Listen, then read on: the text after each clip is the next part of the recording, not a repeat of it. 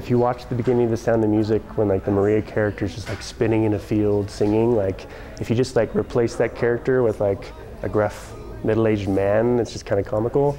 And like that honestly was like the seed of the idea that grew into the whole thing. This simple image sparked the imagination of Chris Peterson and Seth Mullerup to create this Orkin video ad.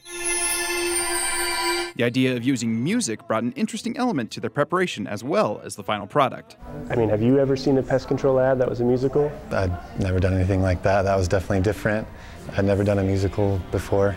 Once they had the idea nailed down, it was on to putting it all together. From the beginning, it starts kind of just with researching the brand, kind of lighting out the concept. Now we got to find actors that can not only act, but they can also sing. It kind of requires a lot of different organizational pieces. With limited time and budget, they did their best to put together what they hoped was a quality production.